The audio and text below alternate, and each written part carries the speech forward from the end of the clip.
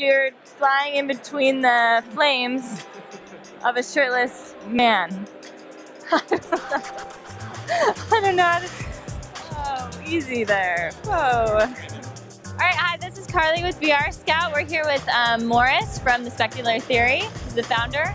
So tell us a little bit about the content that you guys are creating.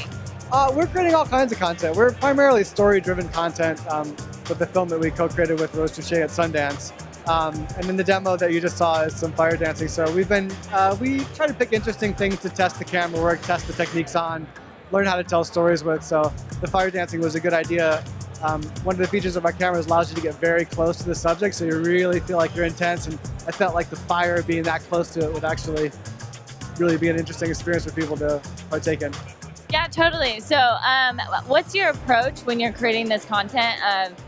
How is it that you want people to feel? Because I know like sometimes you feel very disconnected when you're in these virtual experiences. So how are you trying to make those connections? Like what are some of your techniques? Well, for us it's about getting really close. So if you notice, like there's a lot of eye contact with the characters, and the fire, as you saw, the fire goes right by your ears and you hear the sound of it going by you. So really try to get incredibly close and kind of have an interaction with the character instead of, you know, looking off a cliff. You're really engaged in the kind of an activity. So most of our work tries to focus on that kind of experience.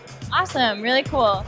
And what projects are you guys working on in the future? Like what can we expect to see from you? Well, everything of course is under wraps until the release date, but we have a couple of fun projects now. We're doing some behind the scenes stuff of some kids performing at a circus that we're showing little clips of. So that's really fun. You get to see them, 8 to 12-year-olds kind of learning to perform in the circus and watch them train.